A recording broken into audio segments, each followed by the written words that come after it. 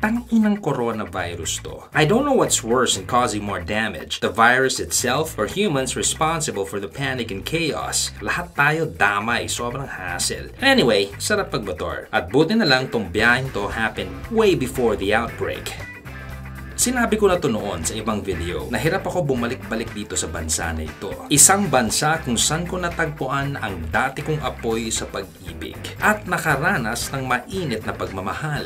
Sadly though, sa sobrang init, ako'y napaso. Ito po ang aking ex, si Nong Nat, isang award-winning drama actress from Thailand. Iniwan niya ako para sa isang yamaning matanda. Mahapdi ito para sa akin at yan ang dala ko sa bawat balik ko sa Thailand habang kinukut-kut ng mga alaala ang peklat ng dating pag-ibig. Matamis na karanasan na nauwi sa mapait na bigo. Pero pro tayo, trabaho ay trabaho, motor ay motor. At nandito tayo ngayon para sa bagong motor ng Yamaha Motor Philippines, ang kaabang-abang na Yamaha XSR155. Noong huling Nobyembre, ako po'y dumayo sa Bangkok para makihalubilo sa pangatlong Bangkok Hot Rod Festival, kung saan nagtitipo-tipo ang mga magagaling na custom builders para ipagyabang ang mga obra nilang mga motor. Ako po'y naimbita doon para maging judge. Sa atin naman, meron tayong Motobuilds Pilipinas taon-taon. At kung kilala ninyo ako, may nakareserbang pwesto sa puso ko ang pagko-custom build ng motor. In fact, meron tayo ngayong makina dahil sa Motobuilds Pilipinas, because it is through makina na naisusustain natin ang Motobuilds Pilipinas taon-taon. The bikes have arrived, ladies and gentlemen. Yeah. Fountain! And look at this. It looks big. I thought it was smaller. Not too small. Not too small. I don't know, maybe because it's still high up in the truck. We'll see when it gets down. That is a beautiful bike. Sabi na nga ba, ang ganda eh. This is a nice color, but this is like the classic, you know, yes. This is the color that the XSR was known for when it came out in that color. So I'll be using the gray one, right? Yes. Very, very nice. What do you call it? Premium. Sport. All right, I'm excited. Shall we ride? We shall ride, buddy. Thank you so much. Just to clarify certain rules, no wheelies. Yes. No stunts, no crazy shit going on in Thailand, okay? Yes. Got it. We shall follow the rule. Thank you. Ta-da-da-da. Thank you. So we got a full tank of gas and we're ready to roll. Since nasa Thailand na ako, naisipan kong tumawag sa Yamaha Motor Philippines para humingi ng tulong para makasakay ako ng isang Yamaha XSR155. Andun na ako eh. And during that time, di tayo sigurado kung dadalhin nila itong motor na to sa Pilipinas. So dude, you're from Malaysia. Yes. And you don't have that in Malaysia too. We should start a petition for Yamaha to bring it in the Philippines and Malaysia and everywhere else, right? Nangarap lang naman ako na makasakay ako nito kahit saglit lang. Eh yun, napakabait ng Yamaha Motor Philippines at hinukap nila ako sa Yamaha Thailand. So again in Thailand, it is right-hand drive. We stay on the left side of the road. Okay, just making sure. Start this up. 28 kilometers. This is a new bike. We're off, baby. Lead the way, buddy. O game, wheelie na agad.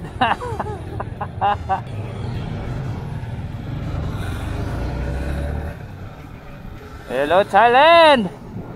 Swaddy Camp! Swaddy Camp! Cap Kung Camp! We're gonna go around the spots of Thailand that's still near the city. You don't want to go too far out there. And what I'm trying to do, I'm not really here to sightsee. I'm trying to observe and absorb the bike. See what's up with this. I'm getting the hang of Thailand riding in the left side of the road again, so I'm getting used to it again. No problem.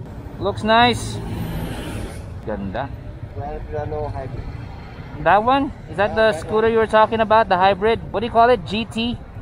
No. It was Grand Rano Hybrid. Ah, okay. That's the hybrid over there. So iba-iba pa nga pangalan nila sa mga scooter dito sa Thailand. In fact, there's no more Mio in Thailand. You don't call it Mio anymore. Okay, there you go. So they call it different things. 155cc engine, it's liquid cooled, single cylinder, single overhead cam, fuel injected, disc brake harap at likod, 17 inches ang gulong with 19 horsepower and 14.7 Nm of torque. Monoshock tayo sa rear, and it's pretty much the same old in a standard bike of this displacement. We had a little coffee break here with Bonas of Thailand. Nice ride, my buddy. Bento Cafe. right there. First, what I noticed, this layout looks very, very familiar. Same layout with the TFX and MLAZ? Yes. Because I remember this going down when I featured the TFX before. I remember that. What else is the same with the TFX? I think the shock up the same. Switches. Switch. Key. Frame also. Frame same with M-slat. and TFX and MT15, no? Yes, MT15. Same frame. R15. R15 and M/slash or TFX. I'll call it TFX, easier to pronounce. Engine wise is the same engine as the R15. R15 and MT15. How about the gas tank? Is this the same as the XSR900 or this is just a cover? It's a cover. They have an actual tank inside. How many colors do you have for this? In Thailand we have 4 colors. The red and white one and the gray one, which I've been riding, yeah. Yes, and the matte black and matte green. And this one is the AT Sport Heritage. The gray is called Premium Classic, and black is called just black. Black is just black, and the green is just green, right? Yes. You know what? This is my favorite. Shiny, it's red and white, and black. It's got a lot of pop coming out to it, and it looks very, very sporty. So that's why I like it so much. And it also has a gold. This is the only one with the gold. Yes. Yamaha Philippines. If there is something that I would buy and get, it would be this one. Let's just turn this thing on. The same key with the M-slat. Take a look at the gauge. So what I noticed with the gauge, there are 2 buttons here. One here and one here. So this one is basically turning all your trip to, your time, your clock, kilometers a liter, your average consumption, going this way. If I press it here, I'm going the other way. So I guess if you want to reset, this is the reset button. Press that long. Yeah.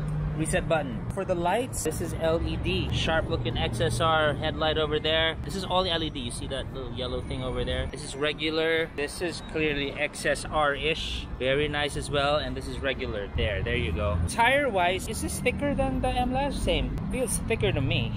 Bigger. It's bigger, right? Yes. 140. Than the TFX. 130. 130. So he got bigger tires with the XSR. Nice and beefy tires. Now, if I may look into the nitty-gritty as with the TFX, this plastic here is very, very good quality. The black plastic I would say is average. Same with this one, is on the average side. The grips I like, very good, no need to change. Bar ends, primo, really nice. And if there's anything here that I would probably change or modify would be this. This is usually the most simple part of the XSR. If you look at it, it looks classy and bilogish with everything else. But if there's anything again I would change, it would be this. I'd probably get something thicker with more quality involved. Seat, pasada naman siya. But I would prefer the seat of the gray one. Let's just run to the gray one really quick. Yeah, mas type ko yung seat nito. But it's the same quality, yung bridges yung ganyan. It's just made to look like leather, but this is really vinyl with some stitching. Ah, so here's another difference. Same material, but this one has Yamaha put in there. Let's check out what's going on with the black one. The black one has nada. Oh, no Yamaha. Why is there no Yamaha there? You're making all of us think. Same basic dimensions, all of that. Color shading, but ito may tatak ng Yamaha. I don't know if that's a deal breaker for you or not. So, impeccable, pretty good frame. This is for me one of the most important things in the bike. Everything is nice and rigid. The suspension is also solid. Weight transfer from front to rear, it's not there. It's a sporty classic bike. You can really hit corners here without any fear of insane wobbling. And surprisingly, despite the thicker tires and the overall heft look of this bike, I didn't feel that it was hampering or compromising the acceleration in any way. I don't know, maybe the only way I'll find out is to put smaller tires, which will probably improve it, yeah. But baga, hindi naman siya parang, bagal. It doesn't have that feeling at all. Cool cues, unmistakable XSR right here. These things over here, super nice. Nice cues over there. Beautiful. Take a listen at the exhaust.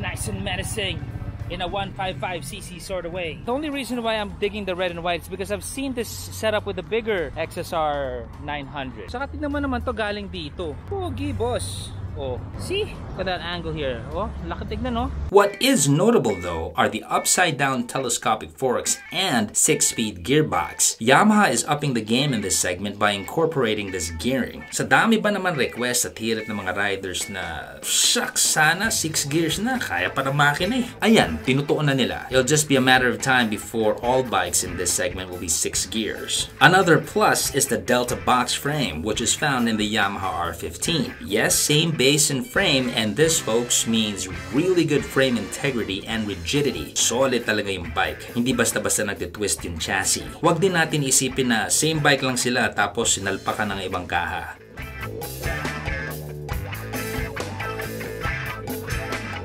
The tuning is really different. Yung R15 pang dulo. Yung XSR155's plays from low to mid-action. Now, why is the XSR155 so appealing for me? Well, it is derived from the Yamaha XSR900 and 700, two neoclassic bikes with design lines that jive to my sensibilities. I really love how these bikes look. At mas nakakatuwa na nag-mini bike version sila and made the XSR155. Common na yung sport bike diba? Kung may R1, may R15. Maliit na XSR, sobrang naaliw ako.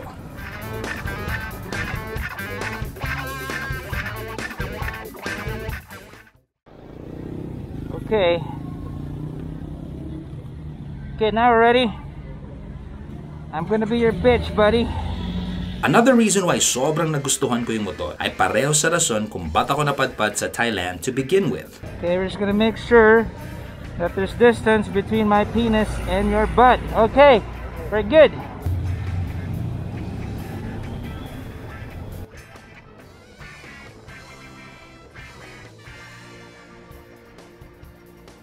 Traffic light, we're going to do our ethics check. Okay, still safe distance. The ethics check. I mean, I'm confident with my sexuality. Maski naman dumikit ang lakos pa ka siya, di ba? Baka ma-bad trip siya na dumidikit yung ethics ko sa kanya. So we're being polite here. Siyempre, this is we're guests in their country.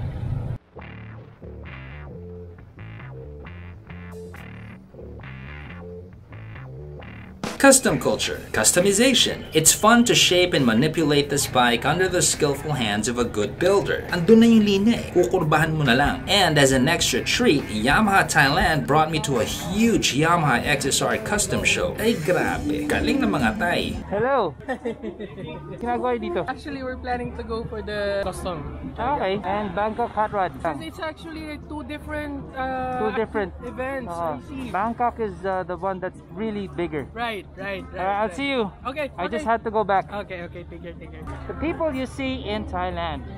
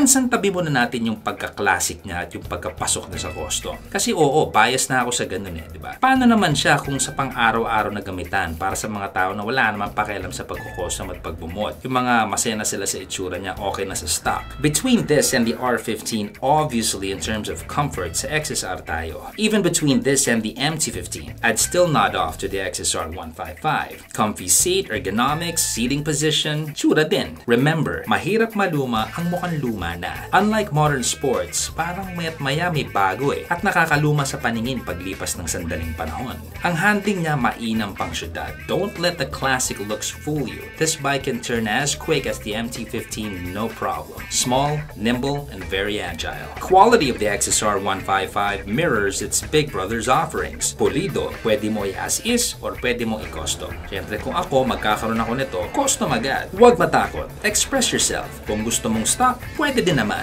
Kaso XSR yan diba? Pasok na sa kultura. At dahil walang perpektong motor, some improvements on the basics in a bike of this level, if I may, is sana yung version natin magka-ABS option. For those who want, yun lang, dagdag na naman sa presyo. Sa Thailand, may ABS sila. Some people were also looking for Yamaha-generated custom kits, diba? Pero for me naman, counterintuitive siya sa buong kultura na pinapasok ng XSR. Custom nga eh, diba? One-off. So for me, okay lang the Yamaha kits are limited. Make your own, ika nga. Pag mga ganyang motor at napalimot niya si Nongnat sa utak ko at hindi ako nagmumukmukbong trip, abay, okay siya. Maraming salamat Yamaha Motor Philippines at Yamaha Motor Thailand sa pagkakataon na masubok ang isang motor na matagal ko nang inaasam kahit noong mga panahon na yon hindi pa tayo sigurado kung ipapasok siya sa Pilipinas. Pero yun nga, ipapasok na siya sa halagang 162,000 pesos. Sa mayaman, manito. Sa mga pasimula pa lang sa buhay at nagsusumikap na minimum wage, medyo mahal to. Ganon talaga ang buhay. Gaya nga ng sabi ni Rico Blanco, kung ayaw may dahilan. Kung gusto, laging meron paraan. Nasa sayo na yun. Eto po si Sir Sack na nagsasabing, laging tandaan, kasalanan ang pagnanasa o panginginggit sa mga bagay na hindi sayo. Kaya, bilhin mo na lang para di ka magkasala. Ciao!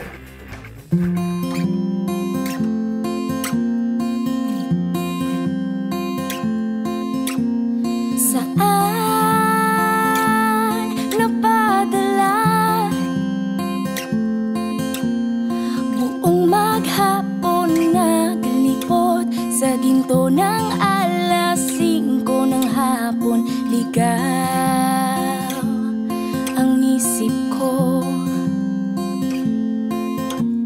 Sunod-sunuran lang sa'yo, parang tutang in love sa amo.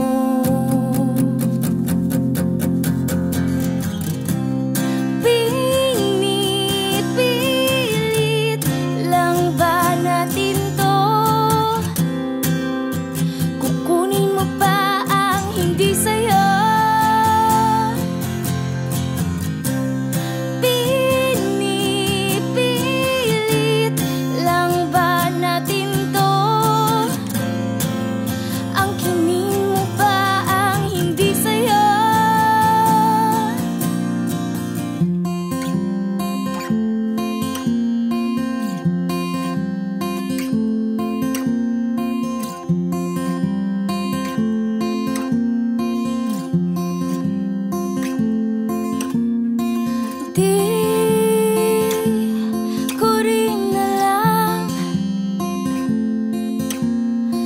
tayo'y nag-iinip pa na wala na lang, parang bula ako'y nag-iingat na rin.